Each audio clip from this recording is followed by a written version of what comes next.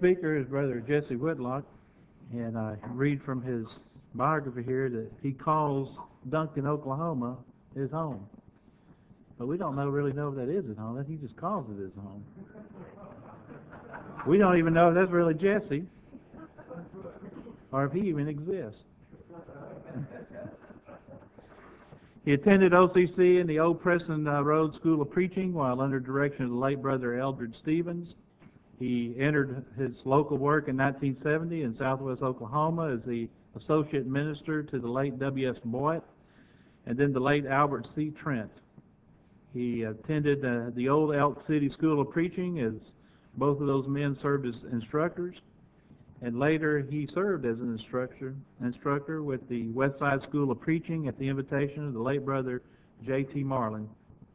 He's been involved in radio work, spent 33 years on the staff at a number of Christian camps, has engaged 2 public debates, spoken on numerous brotherhood lectureships, including the spring lectureship here for several years, engages in gospel meetings annually, has done mission meetings in Virginia, Pennsylvania, Colorado, New Mexico, Wyoming, etc. I've never been to that state. He's done all of his local work in Texas and Oklahoma, and he was married to Terry Tilley in 2002, and they're now located at the Avant Church of Christ in Avant, Texas, having been with that congregation now for a year. Is that correct? So certainly we welcome him to come and speak to us. Not an easy topic to speak on or to listen to, have it spoke to you too about. But homosexuality, didn't he make them male and female? Come speak to us, Brother Jesse.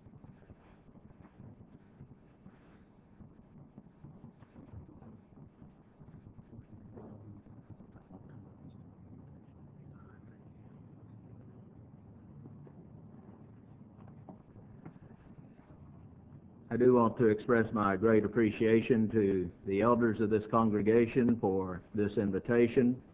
Also to Brother David Brown for allowing me to come and to be with you at this time. I would be remiss, and I really like that word. I don't know what it means, but I've heard my brother Dub use it and my other brother Dub use it, so I know it must be a good word. But I would be remiss if I did not express my appreciation to Jack and Brenda, not only for feeding a bunch of preachers this afternoon, but also for offering to me the hospitality of their home. I appreciate that so very, very much. To David, I want to say I appreciate that for all of these years, this lectureship has been hosted in honor of my birthday. Tomorrow is my birthday, February 24th. And for those of you who might be wondering, chocolate cake is still one of my favorites. But if you don't have time to fix a chocolate cake between now and tomorrow, I will accept cash.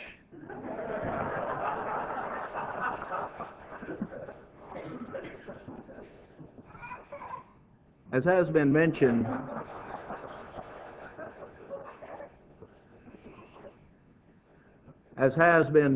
we have a very serious moral threat facing our nation. This was brought out in a subject on abortion by Brother Dub just a very short while ago. Another one of many, many moral issues that confront our nation is that subject that I am asked to address tonight. When Hussein Obama was running for the office of president, Hussein sought the support of voters in the homosexual community, and as you know, he received that full support. In a 770-word letter posted on his campaign website, Hussein used the acronym LGBT, standing for lesbian, gay, bisexual, and transgender, 6 times.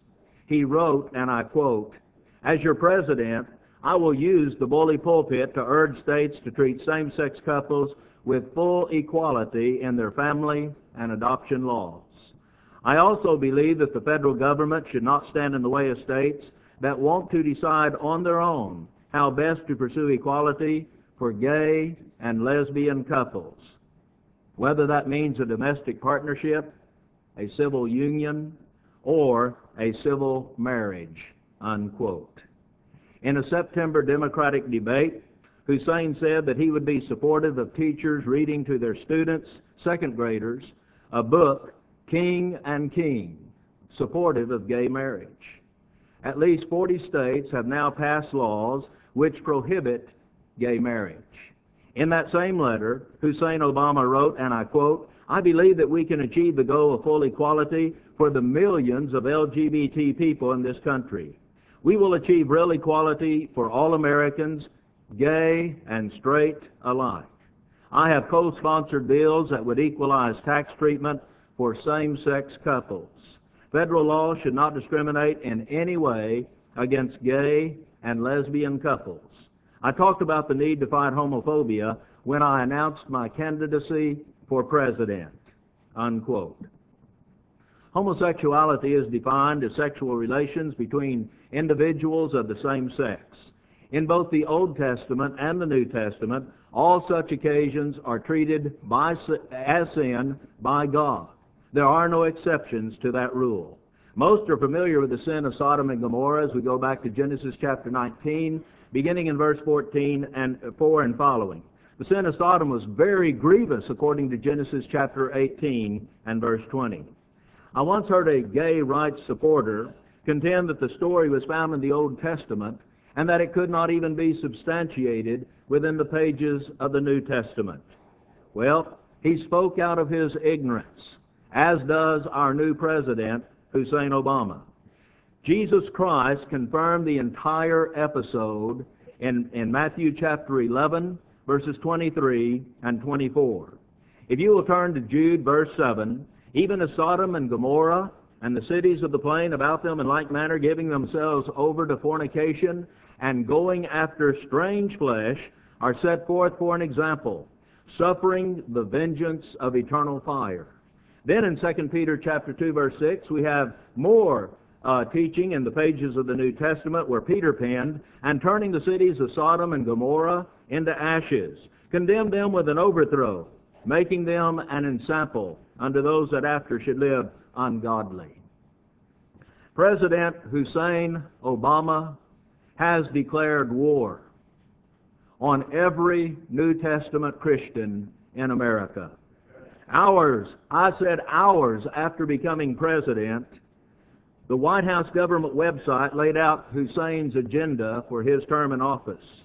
Under the heading of civil rights, we find his plans for the homosexuals and the lesbians. He will expand so-called hate crimes. These will now include extra punishment for crimes committed because of sexual orientation. Now that goes back to the LGBT acronym. He calls for repeal of the Defense of Marriage Act, or DOMA, which allows for marriage being only between a man and a woman, sort of like Adam and Eve in the very beginning. He wants a repeal of the military's don't ask, don't tell policy. Hussein, quote, thinks that a child will benefit from a healthy and loving home, whether the parents are gay or not, unquote. Peter said in Acts 5:29, we must obey God rather than men. Our new president has indeed declared war on every Bible-believing citizen in our country. Hussein is already using that bully pulpit of his presidency to attack anyone who would dare to declare what the Word of God declares on the subject that we're going to look at so very briefly in our study tonight. Hussein's agenda is pro-homosexual in every way. He is well known for his history of support towards hate crimes. A Texas pair, two men, were fined under a Texas sodomy law. They sued the state of Texas, took that suit to the Supreme Court of the United States. The United States Supreme Court ruled 6-3 against the state of Texas. The court declared the sodomy laws of the state of Texas as unconstitutional. So you see, brethren, it's getting a lot closer to us than we might like to even want to think about or imagine. In 2006, David and Tanya Parker of Massachusetts had their son to come home from kindergarten carrying a book that the teacher had given to him. Who's in a Family was the title of the book by Robert Scotch. The book is all about Clifford and his partner, another man. The Parkers were infuriated. They went to their son's teacher. They wanted to know why they had not been informed that such a book was going to be given to their 5-year-old son. They were told by the teacher that the school board had decided this was not a parental notification matter. This was not a parental notification matter. Well, the Parkers went to the next school meeting. David insisted that he and his wife should have been told before such a book was given out to 5-year-old kids. Well, the meeting went on and on. The meeting became a little bit heated. To make a long story short, David Parker spent the night in jail. That's in Massachusetts, one of the 50 United States of America. Also, I want you to note that in our school classrooms today, books like these are now making their way. My 2 uncles, Daddy's roommate. Heather has 2 mommies, 1 dad, 2 dads. And that list of books can be extended. Those are books that are now in public school classrooms all across America. Jehovah described the corruption of the land of Israel by specifying their numerous sins. Oftentimes you will go to a list of those sins and you will find this statement: the Sodomites were in the land. Judges 19:22, 1 Kings 14, verse 24. When time came for cleansing of the land, God said that the Sodomites would have to be removed. Look at 1 Kings 15:22, 1 Kings 22:46, 2 Kings 23:7. Under the law of Moses, God would not accept certain gifts that were given to him, namely the wages of a whore or the earning of a dog, a sodomite, a homosexual. Their worship was not acceptable to Jehovah God. That principle remains true to this very day. In Proverbs 14:34, righteousness exalteth a nation, but sin is a reproach to any people. And America needs to wake up and realize that we are not the exception to the rule. We are not the exception to the rule. We, like any other nation that God has taken down, can be taken down. And if we allow the initials of USA to stand for United Sodomites of America, what will God do to us as a nation? And if he does not do so, then does he owe an apology to Sodom and Gomorrah? The homosexuals in our land today are still a reproach to us, including President Hussein Obama, who has declared war on any citizen of the land who would dare to stand shoulder to shoulder with the Word of God. I cannot speak for you, but I am reminded of the words of Joshua in Joshua 24:15. As for me and my house, we will serve the Lord. And God created man in his own image. Male and female created he them. Genesis 1:27. And the rib which Jehovah God had made, the rib which Jehovah God had taken from the man, made he a woman, and brought her unto the man. Genesis 2:22. Therefore shall a man leave his father and his mother, and shall cleave unto his wife, and they shall be one flesh. Genesis 2, verse 24. I submit to you that you would have to have a little professional help to misunderstand the meaning of those clear-cut passages in the Word of God. God made them, plural, male and female. Notice that the text teaches us that a man must leave his father and his mother. Not his father and his father, not his mother and his mother. He must leave father and mother, and then cleave unto his wife. And there is one very stubborn fact that all the homosexuals and all the politicians and all the lesbians of the world combined can never, ever change. Two homosexuals have never, ever brought a baby child into this world. 2 lesbians have never, ever brought a baby child into this world. This one fact remains undaunted by all the arguments in defense of the sin of homosexuality that one can hope to ever hear. If you go to Funk and Wagnall's 1979, we have these following helpful definitions. Homosexual, quote, of or having sexual desire for persons of the same sex. Lesbian, quote, a homosexual woman. Sodom, quote, in the Bible, a city on the Dead Sea, destroyed with the city of Gomorrah because of the wickedness of the people. Genesis 13:10. Sodomy, quote, unnatural sexual relations, especially between male persons or between a human being and an animal. We are losing the war on the acceptability of homosexuality in our nation. Men do not reject the Bible because it contradicts itself. They reject the Bible because it contradicts them. And this is the reason that the homosexuals and the lesbians are rejecting the Word of God and the authority of God's Word. What do the Scriptures have to say about the sin of homosexuality? And by the way, several times in the manuscript you will notice that I refer to homosexuality as a sin. I do not apologize for that. I am not going to change that statement. Homosexuality is a sin. It has always been a sin. It will ever remain a sin. And there is nothing that any one of us can do, or any of the homosexual community can do, or any of the lesbians can do, that is going to change that fact. I want to approach this very briefly from the 3 ages or dispensation of the Bible. I want to begin with the patriarchal age. Jesus Christ himself, in referencing the patriarchal dispensation, queried, have you not read that he who made or created them from the beginning made them male and female, and said, for this cause shall a man leave his father and his mother, and shall cleave to his wife, and the two shall become one flesh? Matthew 19, verses 4 and 5. In this very simple statement, we see that from the very beginning of time, God has never approved of the sin of homosexuality or lesbianism. On occasion, I've had certain ones to contend that Jesus Christ never spoke one word against the sin of homosexuality.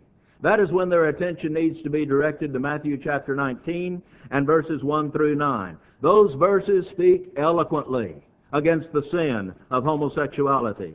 And then we have this inspired notice within the pages of Holy Writ. In Genesis 13:13, now the men of Sodom were wicked and sinners against Jehovah exceedingly. The Holy Spirit early on has informed us of the fact that the inhabitants of Sodom were exceedingly wicked men. Exceedingly wicked. What would cause the Holy Spirit of God to so identify the inhabitants of sinful Sodom? Well, let's focus our attention very briefly to Genesis chapter 18, chapter 19. In the 18th chapter of Genesis, 3 men came to Abraham and informed him that Sarah was going to be giving birth to a son. It was at that time that they also informed him of the great wickedness of sinful Sodom and Gomorrah. And Jehovah God said in Genesis 18:20, because the cry of Sodom and Gomorrah is great, and because their sin is very grievous. We need to underscore those 2 words at the end of that verse. Very grievous. This is God's description of the sin of homosexuality. And then you know that later the angels go to Lot's house, and even though there is a mob scene gathering around Lot's house demanding to have relations with what they believe are men, ordinary men, the angels strike the mob scene with miraculous blindness. And even though every man in that mob has been stricken blind in a miraculous manner, the text still says they pressed sore in the King James Version. They pressed hard, New King James Version, or wearied themselves in the American Standard Version to break down the door. So we see a very strong indication of just how persistent and how perverse the sin of homosexuality is in that description. Genesis 19 verse 24 informs us, and Jehovah rained upon Sodom and upon Gomorrah brimstone and fire from Jehovah out of heaven. I want to hasten on across several notes here and go to the Mosaical age. Did God have a change of heart or a change of mind when it was time for the law of Moses to be enacted? Well, let your fingers do the walking and let the Bible do the talking. In Leviticus chapter 18 and the verses 22, thou shalt not lie with mankind as with womankind. It is an abomination.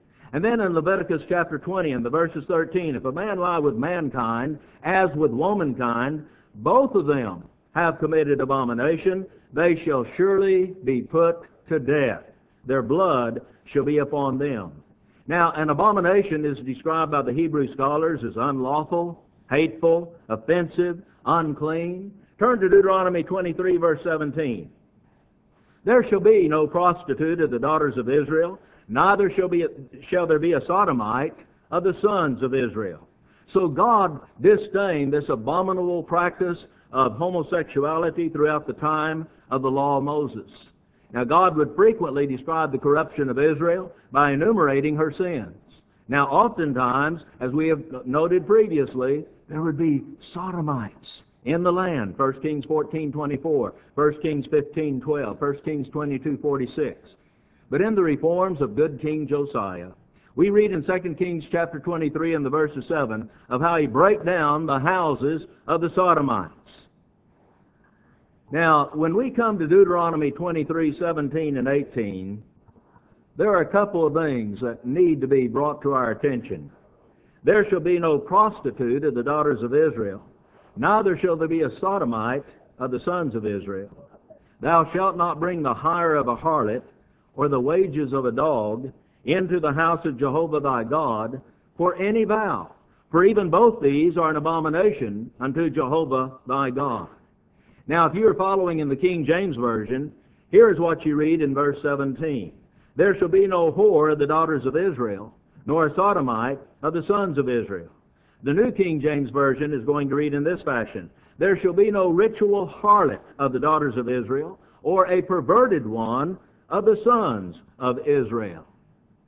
Now, where the ASV of 1901 in Deuteronomy 23:18 has the wages of a dog, both the King James and the New King James reads the price of a dog. Now I want to contrast the reliable renderings of the American Standard Version, the King James Version, and even the New King James Version with the perversion known as the NIV, which stands for Non-Inspired Version. The NIV specifies, no Israelite man or woman is to become a shrine prostitute. You must not bring the earnings of a female prostitute or of a male prostitute into the house of the Lord your God to pay any vow, because the Lord your God detests them both. Notice the sodomite, or the perverted one, has now become a male prostitute. Now, the Hebrew will certainly allow for this rendering, and that's not what I'm contesting now. Male prostitutes in the old pagan temples were oftentimes referred to as dogs. Now, have you ever wondered why the NIV changed that sodomite or that perverted one into a male prostitute? It is just possible that the NIV's Old Testament chairman, Martin Woodstra, exerted his influence on this translation. You see, Mr. Woodstra is a very strong supporter of homosexuality. Now, let's consider this just a little further. Without are the dogs and the sorcerers and the fornicators and the murderers and the idolaters and every one that loveth and maketh a lie. Revelation 22, verse 15. Now, if you have the King James Version, the New King James Version, the NIV, all of those will read dogs when you come to Revelation 22:15. The stance of God is that the sodomite will not enter into heaven. Now, I've got to tell you, when I was a boy preacher, still had hair and everything, I used to wonder about Revelation 22:15. I could understand sorcerers and fornicators and murderers and idolaters and all the liars, not being able to enter heaven. But frankly, I do not understand, without are the dogs. The homosexual who will not repent of the sin of homosexuality will not be able to enter heaven. When Paul penned, beware of the dogs, beware of the evil workers, beware of the concision, Philippians 3 verse 2, again, we can understand all of that, but the dogs. You see, when we see that word dogs, we think about those cute little four-legged puppies running around in our home that we love so dearly and treat sometimes better than our children. And that's not what we're talking about. That's not what is under discussion. Dogs was a term of derision. And it goes back to some of those very things that we have been discussing. The term sodomite is the equivalent of saying homosexual. Listen to Webster's dictionary as it defines sodomite. Quote, one who practices sodomy. He then defines the word sodomy. Quote, the homosexual proclivities of the men of the city in Genesis 19, 1 through 11. Definition 1, copulation with a member of the same sex or with an animal, unquote. It would be safe to say that a man lying with an animal, or could we say a dog, would be guilty of sodomy. It would be safe to conclude that a man lying with another man would also be guilty of sodomy. And now we begin to understand why Mr. Woodstra was so insistent that that word sodomite be changed, be altered in some form. Mr. Woodstra must have been out of town when the translation committee went to work on Judges 19:22. I want you to listen to the NIV from this very text. While they were enjoying themselves, some of the wicked men of the city surrounded the house. Pounding on the door, they shouted to the old man who owned the house, bring out the man who came to your house so we can have sex with him. Notice the NIV admits that these men who are wanting to have these improper relations with a man, my friend, that practice is the sin of homosexuality. Nothing more, nothing less, nothing else. And they are called wicked. It was wicked hands that crucified the Son of God. As I read in Acts 2 verse 23, Paul commanded the Corinthians to put away the wicked man from among themselves, 1 Corinthians 5:13. Paul reminded the Colossians that they had been alienated because of their wicked works, Colossians 1:21. Paul beseeched the prayers of the Thessalonians that he might be delivered from the wicked in 2 Thessalonians 3:2. And Peter tells us that righteous Lot was delivered from wicked men. 2 Peter 2:7, Peter also warns us not to be led away with the error of the wicked, 2 Peter 3:17. Don't you get it? Wicked people will not enter heaven. Wicked men or women cannot enter a heavenly home. But every time that we become involved in discussions that have to do either with the patriarchal age or the Mosaical age, you will barely get into that discussion before someone comes up and says, well, we're under the Christian dispensation. Those are Old Testament laws, and they are not binding or authoritative upon us. And of course, all in this audience understand that argument. But Romans 15:4, whatsoever things written aforetime were written for our learning, that we through patience and comfort of the Scriptures might have hope. And hopefully we can learn some things from the teaching of the Old Testament on the sin of homosexuality to understand why under the Christian age or dispensation, the time in which we live, homosexuality is still a sin. The gospel is relevant because homosexuality is prevalent. Jesus Christ said, have ye not read that he who made them from the beginning made them male and female, and said, for this cause shall a man leave his father and his mother, and shall cleave to his wife, and they two shall be one flesh? Matthew 19:4 and 5. Now notice, it is the Christ of creation who is speaking on this occasion. And he states that he made them in the beginning as male and female. Now there is not one page of Holy Writ from Genesis to Revelation where you are going to read anywhere after the fashion that in the beginning God made them male and male, or that in the beginning God made them female and female. After God had created the man and the woman, not two men, not two women, what is it that God said to Adam and Eve that he could not have said to Adam and Steve? In Genesis 1:28, God said unto them, be fruitful and multiply and replenish the earth.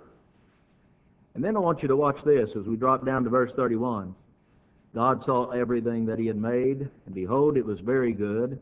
And there was evening, and there was morning, the sixth day.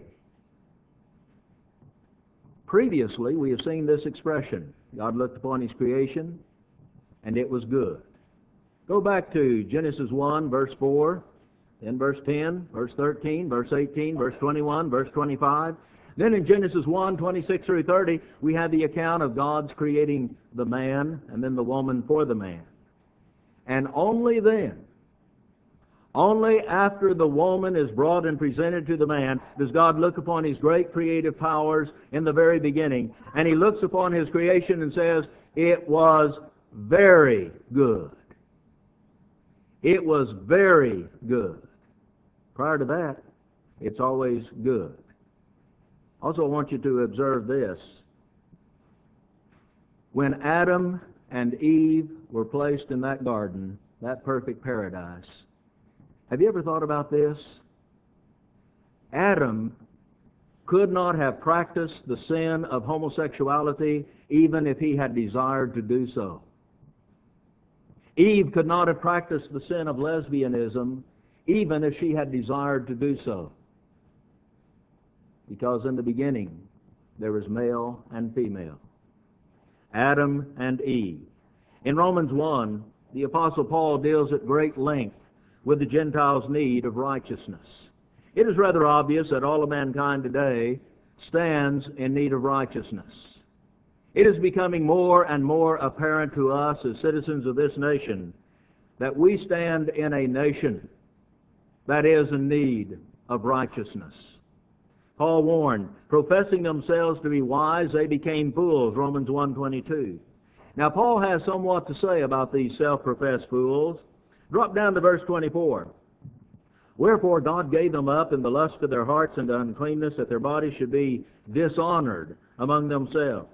Now, Americans realize that a link exists between the practice of sexual promiscuity and many VDs that we experience today. But I want us to look very closely to Romans 1, verses 26 and 27. For this cause God gave them up into vile passions, for the women changed the natural use into that which is against nature, and likewise also the men, leaving the natural use of the woman, burned in their lust one toward another. Men with men, working unseemliness, and receiving in themselves that recompense of their error which was due. Now notice God describes these passions as being vile. And I do mean vile. What I find utterly amazing is the fact that many of my brethren cannot understand the clear warning and words of the Apostle Paul, while those who are so in love with this world and the things of this world have no difficulty whatsoever in doing. I want to preface this next statement. It is my studied conviction that the New International Version and the Living Bible Paraphrased are two of the most unreliable versions or translations on the market today. Having said that, I want you to listen to Romans 1, 26, 27 twice more. The NIV states, even their women exchanged natural relations for unnatural ones. In the same way, the men also abandoned natural relations with women and were inflamed with lust for one another. Men committed indecent acts with other men and received in themselves the due penalty for their perversions. Now from the Living Bible Paraphrase, even their women turned against God's natural plan for them and indulged in sex with each other. And the men, instead of having a normal sex relationship with women, burned with lust for each other. Men doing shameful things with other men and as a result getting paid within their own souls with the penalty they so richly deserve. Now, friend of mine, you do not have to own a set of the annual Denton Lectureship books edited by Brother Dub McClish in order to understand what those passages are saying, even in those perversions. It is well known that the sin of homosexuality was a common practice in ancient Rome. Many commentaries on the book of Romans suggest that the due recompense of error was some sort of dreaded and deadly disease of that time. Read some of the writings of Moses Lord, David Lipscomb, J.W. Shepard, Roy Deaver, E.M. Zur, and the list goes on. Today we've given a name to that dreaded disease, the acquired immune deficiency syndrome, or the AIDS virus. Our nation has spent literally millions and millions of your tax dollars and mine in a futile effort to discover a cure to the AIDS virus. Our new president has said that he is willing to spend billions of your tax dollars and mine, again in a futile effort to discover the cure to the AIDS virus. You see, so often sinners want to enjoy their sin and not have to suffer the consequences for their sin. I'm going to give to you, actually God is going to give to you, the cure to the AIDS virus. It's very simple. One man with one woman for one lifetime, each being faithful to the other. And in one generation, the AIDS virus will start to disappear. God has always counted homosexuality as an abomination in his sight. He has always recognized marriage between a male and a female who were both eligible to be married. Genesis 2:24, 1 Corinthians 7, verse 2. Our English word homosexual is not derived from the Latin homo, which means man, but from the Greek word, which means the same. The same. This is the transgression of God's law that we can see from Genesis to Revelation in all three ages or dispensations. When this one truth comes shining through, procreation cannot originate between a man and a man. Procreation cannot take place between a woman and a woman.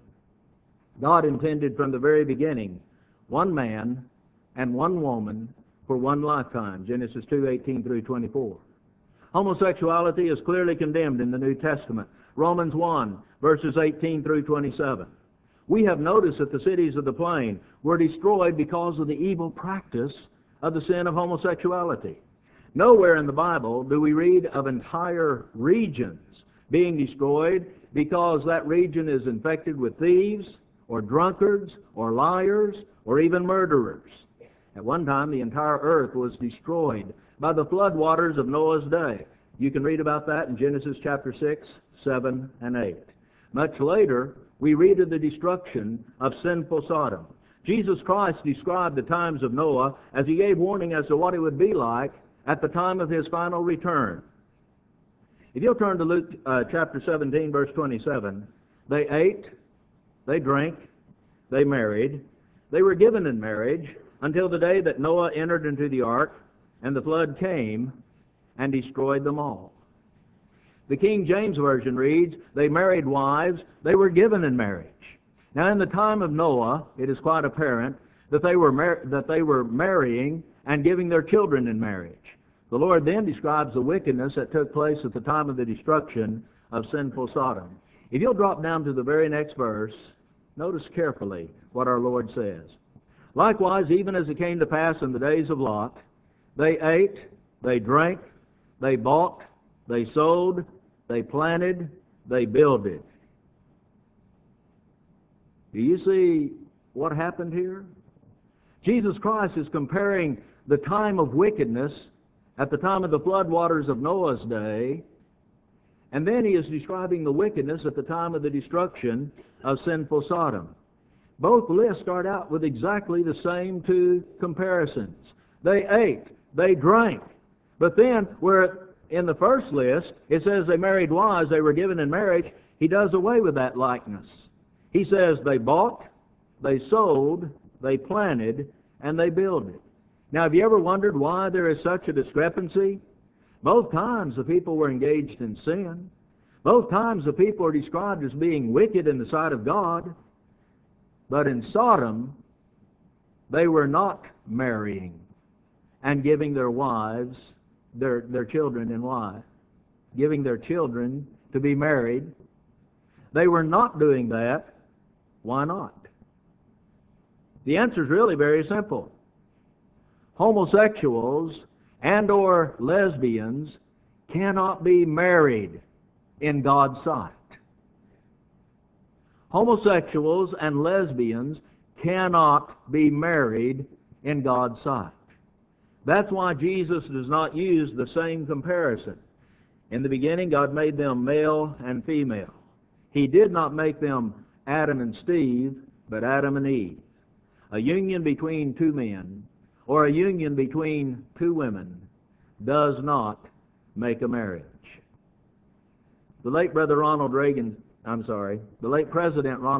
said, quote, "I have wondered at times what the Ten Commandments would have looked like if Moses had run them through Congress." You know, if he were still alive today, he would have a pretty good picture of what they would look like. He also said, if we ever forget that we are one nation under God, then we will be a nation gone under. Those words may prove to be much more prophetic than any of us dare to think or imagine. Senator Obama mocked the book of Deuteronomy, which has somewhat to say about the sin of homosexuality. Then he made fun of the book of Leviticus, which also has somewhat to say on this sin of homosexuality. And finally, he even ridiculed and mocked the Sermon on the Mount. Now, he did this at a dinner where he was receiving lots of applause and lots of laughter, and then he mockingly made this statement: folks have not been reading their Bible. Well, now it is apparent to us that President Hussein Obama and those who are following in his footsteps are not reading or studying or comprehending the message of God's Word when it comes to the sin of homosexuality. Homosexuality is something that we have made legal in this nation, but we can never, ever make it right. We can make it legal, but we can never make it right. There's a movie slated to come to America entitled Corpus Christi. It depicts my Lord and his apostles as homosexuals. New Testament Christians need to be up in arms. It is slated to be released here sometime this summer. And in the manuscript that you have in the book, you will read a segment in that chapter about McDonald's and their support of homosexuality. I don't remember the page number right offhand, but like the late great Brother Marshall Keeble once said when he was preaching, and he had given a text, and one of the brethren pointed out he had given an improper text, and he said, "Well, I know it's in there, just keep reading and you'll run into it." Well, you do that with my lectureship book. You just keep reading and you'll run into it. The good news, McDonald's has had a change of heart. Those things that are written in that chapter are no longer true about McDonald's, and I'm thankful for that. Paul was correcting the Corinthians in 1 Corinthians chapter 6. And I want you to turn with me to 1 Corinthians 6. I will be using the New King James Version as we bring this lesson to its close. The New King James Version says, "Do you not know that the unrighteous will not inherit the kingdom of God? Do not be deceived, neither fornicators, nor idolaters, nor adulterers, nor effeminate, homosexuals, nor sodomites, nor thieves, nor covetous, nor drunkards, nor revilers, nor extortioners will inherit the kingdom of God. And such were some of you. But you were washed, but you were sanctified, but you were justified in the name of the Lord Jesus and by the Spirit of our God." Now, the New King James Version rendering of "nor homosexuals nor sodomites," even the liberal NIV says homosexual offenders. Even the very unfortunate translation known as the Living Bible Paraphrase reads, homosexuals will have no share in his kingdom. Now that is precisely the message of the Apostle Paul. Paul's penetrating point in both of these passages is that those who practice such things like homosexuality and lesbianism and all of those other things that we find enumerated, will not, shall not, cannot inherit the kingdom of God. Paul recognized his responsibility as a gospel preacher. All preachers of the gospel must strive to imitate the Apostle Paul in this regard. We must mark sin. But when it comes to this sin of homosexuality, let us inform homosexuals and lesbians of the good and the glorious news of the gospel of Jesus Christ our Lord. Any sinner, including the homosexual, including the lesbian, including those who have entered into so-called same-sex marriages, can be forgiven. They can put away all of that past sin. They can become New Testament Christians and have all past sin washed away. We do not have the right or the prerogative to ignore certain sins. We do not have the right nor the prerogative to ignore certain sinners and simply go beyond the teaching of the Great Commission of our Lord and Savior Jesus Christ. I shall not be listed among those preachers who are attempting to sanction the sin of homosexuality, nor will I be in that number who will simply pass by on the other side and say nothing and do nothing. We need to reach out with the power of the gospel message to those who are lost in sin, regardless of what that sin is. In Romans 1:16, I'm not ashamed of the gospel of Christ, for it is the power of God and the salvation to everyone that believeth, to the Jew first, and also to the Greek. We need to be like John, who said, behold the Lamb of God that taketh away the sin of the world. Any sinner can have remission of that sin, as he is willing to repent of that sin. Luke 13, verses 3 and 5. Repent means to turn away from, to have nothing more to do with, to simply leave it alone, to walk away from that sin. We must make the good confession of 1 Timothy chapter 6 and verse 12, that Jesus is the Christ, the Son of the living God. And then we can be buried in the watery grave of baptism, where we can come into contact with the cleansing blood of the Lamb of God. When we do that, as we read in Romans chapter 6, the opening verses of that chapter, then we are added to the church by our Lord and Savior Jesus Christ. Acts 2 and verse 47. There may be one in this assembly tonight who desires to become a New Testament Christian, to have all past sin washed away. There may be an erring child of God's tonight. You may have sinned in such a way as to bring reproach upon the precious name of the church for which our Lord and Savior died upon that cross.